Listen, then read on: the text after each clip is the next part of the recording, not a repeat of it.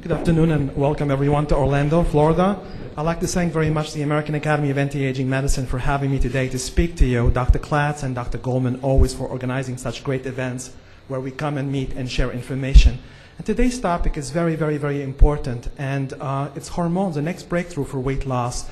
It gives us a great insight of, it reverses everything we learn about, eat less and exercise more. We're going to talk about all the factors that make our patients gain weight and how we can help them achieve not only weight loss, because as doctors, as internists, as family practitioners, we're dealing with many issues that come with obesity. It's not just obesity, it's a metabolic syndrome, it's diabetes, it's hypertension, it's high cholesterol. It's not just giving them medication.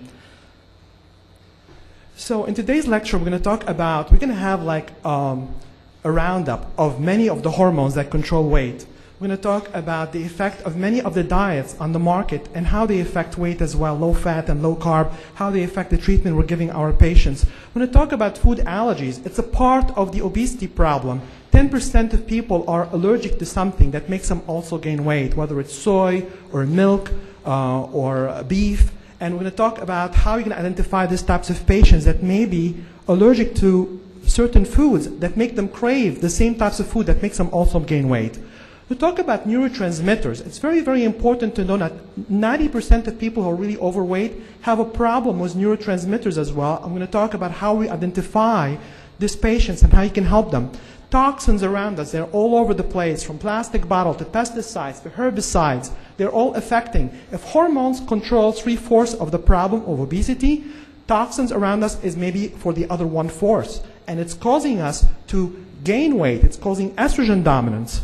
I'm going to present to you a hormone-friendly diet, and it's coming from the American Academy of Anti-Aging by me attending conferences one after the other and lecture after the other to come up with a diet that is really good for our patients, that does not disturb their hormones, that is good for them. I'm going to talk about the latest research on cholesterol.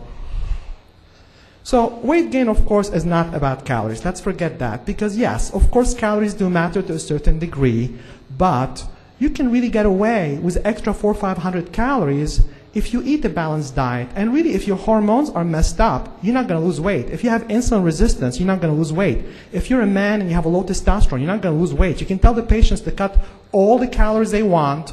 They're not going to lose weight because it's the hormones that control our weight, our metabolism, and every function in the body. We talk about how you can address with your patient dietary modifications, how they can really improve their diet around, how can they really change their health around, because again, obesity is not just being overweight or it's a cosmetic issue. We're talking about all the diseases that we're dealing with on a daily basis. Lifestyle changes, dealing with stress. If you're running away from the dinosaur, you're not going to think about eating, but your body is you're gonna turn overweight because your body is conserving energy, and in turn, cortisol is going to go up. So relaxation, meditation is very part of the equation to lose weight, because in order to lose weight, cortisol has to come down because it's linked to abdominal fat. Getting adequate sleep for growth hormone production and for regulation of ghrelin. Limiting alcohol. We've all been brainwashed. We have to drink a glass of red wine every night. But it's not true. When you consume too much alcohol, it really messes hormones. The statistics, we all know them, of course. 2/3 of our Americans are really overweight, and being overweight predisposes one to over 35 major diseases. We're dealing with these diseases every single day in our practice. Diabetes, prediabetes, metabolic syndrome, hypertension, sleep apnea, fatty infiltration of the liver. You can imagine, it's mostly what we're doing every day. So we're going to talk about the hormones that control weight: cortisol, DHEA, insulin, thyroid hormone, female and male sex hormones, leptin, growth hormone, and ghrelin. Allergies, neurotransmitters, food addiction. A lot of people are addicted to food. Yes, hormones do matter, but a lot of people just eat out when they're stressed or because of a problem in a relationship. So we're also going to talk about how to deal with this in order for you to help your patients. Toxins, possible infectious etiology. Starting with cortisol. Now, cortisol is the only hormone that goes up as we age, and it's negatively affected by sugar.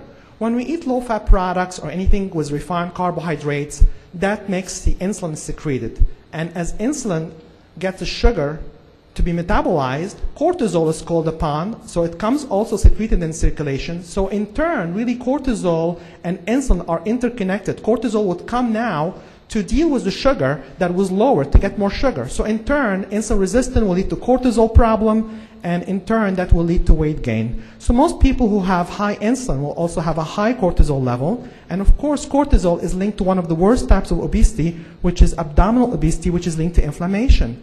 High sensitive C-reactive protein. How many of our patients have high sensitive reactive protein? We're trying to lower it by omega-3 fatty acid, taking an aspirin, but if patients really lose that abdominal obesity, their sensitive C-reactive protein may come down. And of course, with high sensitive C-reactive protein and inflammation, it's increased risk for heart disease. So it's not only your patients have to deal with cutting the sugar out of their diet, but they're also going to have to deal with stress. They're going to have to meditate. They're going to have to relax every single day for 10 minutes and do absolutely nothing. Not read a book, not watch TV, because it's part of the hormonal balance, part of the hormonal symphony to get all the hormones working together. Of course, as I mentioned, high cortisol is linked to insulin resistance, and when people are stressed for a long time, when they have a high cortisol for a long time, well, now osteoporosis becomes an issue. And of course, when cortisol is high, it will lead to disturbance in the sex hormones, estrogen, progesterone, testosterone. So people will come to you maybe when they're stressed, they're asking for ED pills, or they may come with irregular periods. They will have maybe hypertension, they will have high cholesterol, they may ask you for a sleeping pill, or maybe even depression, because when cortisol is high, it's going to suppress melatonin. Cortisol is what wakes up in the morning. So it's very, very important that when we go to sleep at night, all the lights must be dimmed. We must go to bed early to lower cortisol level in order for melatonin to predominate. So if somebody's watching TV till 2 o'clock in the morning, they're going to have a high cortisol level because all the lights around us are affecting cortisol. And as you can see from this chart of how hormones are made in the body, that from pregnenolone is the precursor of 17-hydroxypregnenolone. And when we are stressed, what's going to happen is from pregnenolone, we're going to go to that route here instead of going toward the sex hormones. So instead of going to make testosterone, estrogen, and progesterone, the body will convert the pregnenolone now towards 17-hydroxyprogesterone and then towards cortisol. So no wonder when we stress, we have no desire to have sex, and we have decreased libido. We may even have infertility problem because now the adrenal hormones, the adrenals make part of the sex, some part of the sex hormones. Now they're all messed up because everything is going towards cortisol. So very, very important to balance cortisol.